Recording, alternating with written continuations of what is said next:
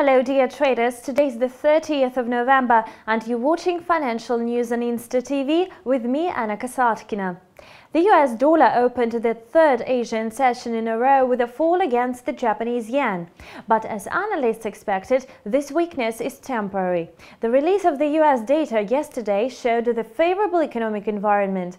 The US Commerce Department released its second GDP estimate on Tuesday. The US GDP expanded 3.2% in the third quarter, which is higher than initial estimate of 2.9% growth and 1.4% growth in the second quarter. Moreover, the Consumer Confidence Index climbed to 107.1 in November, much stronger than a 100.8 gain in October. Analysts had forecast a rise to 101.2 points. This indicates high consumer optimism, which bolsters further economic growth in the United States. Such upbeat indicators are certainly bullish for the US dollar and allow the greenback to resume its steady advance against its major counterparts. Yesterday, the US dollar index touched an intraday high of 101.60 and fell to 100.90 late Tuesday. Today, the index has been regaining losses and is trading higher at 101.15. Analysts assume the US dollar index to rise to 101.50 later today.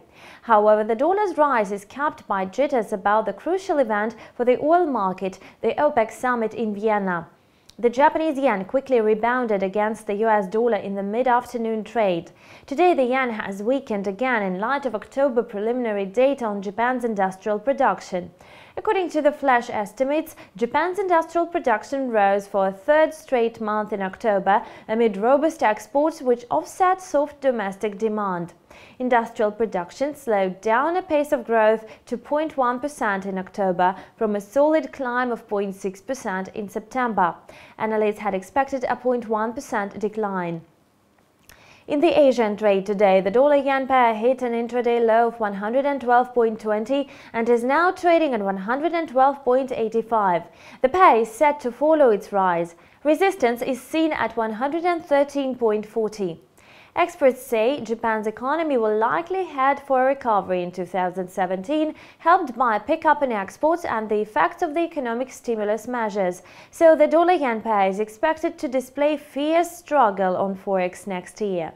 And this was Daily Financial News on Insta TV. Stay tuned.